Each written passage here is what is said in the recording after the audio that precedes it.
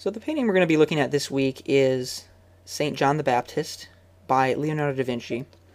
This is an oil painting. It's on walnut wood. Da Vinci painted this between 1513 and 1516. And this was the time when the High Renaissance was really transitioning into the art movement that followed Renaissance artwork, which was called Mannerism. And then Mannerism was followed by the Baroque movement, and then Rococo, and on through art history. And nowadays, this painting is exhibited in the Musée du Louvre in Paris, France. So looking at the piece, it depicts St. John the Baptist. He's in isolation. He's wearing a fur pelt of some type, and he's holding a reed cross in his left hand. And I think it's worth noting that the reed cross and the pelt were actually added later by a different artist. And the way that art historians were able to discern that was using a technique known as monochromatic sodium lighting, which is similar to radiometric dating for dating fossils. It enables art historians to figure out which parts of the painting were painted when.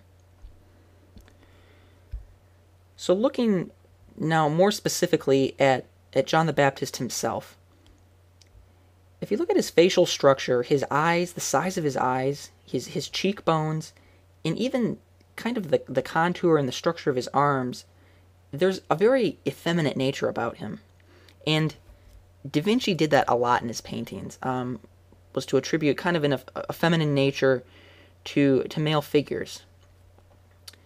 And he's also got this sort of mysterious, enigmatic smile, which, of course, we also see in the Mona Lisa. And that was another thing that Da Vinci loved to do in his paintings, and is, in many ways, why these paintings are so interesting to analyze and why there's so much depth and complexity to them. The most prominent attribute, I think, of this painting is how John the Baptist's right hand is pointed upwards, and of course everyone always wants to know what he's pointing at, and he's pointing toward heaven. And being who he is, John the Baptist, who's kind of the symbol for baptism and the salvation that represents, it would make sense that he would be kind of directing the viewer toward heaven and toward the salvation that came from the act of baptism.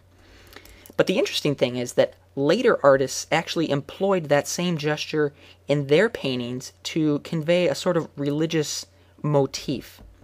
So that gesture became associated with religious with religious paintings. So you'll look at later paintings and you'll see the central figures making the same gesture, which endows these paintings with a religious connotation. And in the Bible, St. John the Baptist was referred to as he who came to the light. And light, and the distribution of light in this painting, is so important.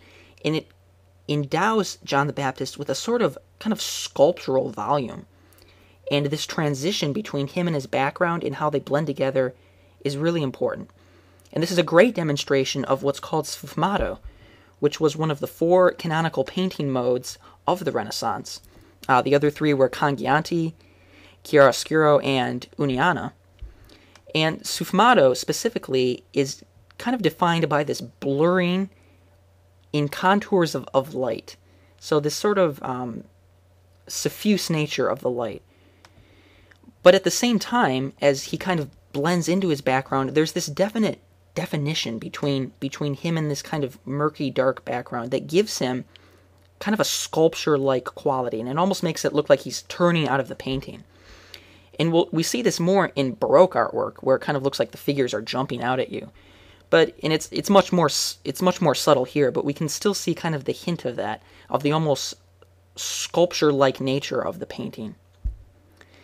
And the other thing that I think is important to talk about here is color, or rather the lack thereof. Color is used very scarcely in this painting, and personally I think that actually adds something to this work, because you avoid these kind of artificial hues that take away from the light itself, because the light is really what's important in this painting.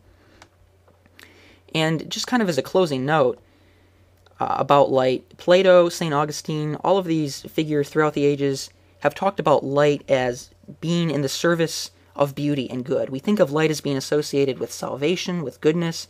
Darkness is associated with evil. And I think what Da Vinci was really trying to do here was kind of to translate that notion of light, goodness, and salvation into his painting. And that's why lighting is really so important here.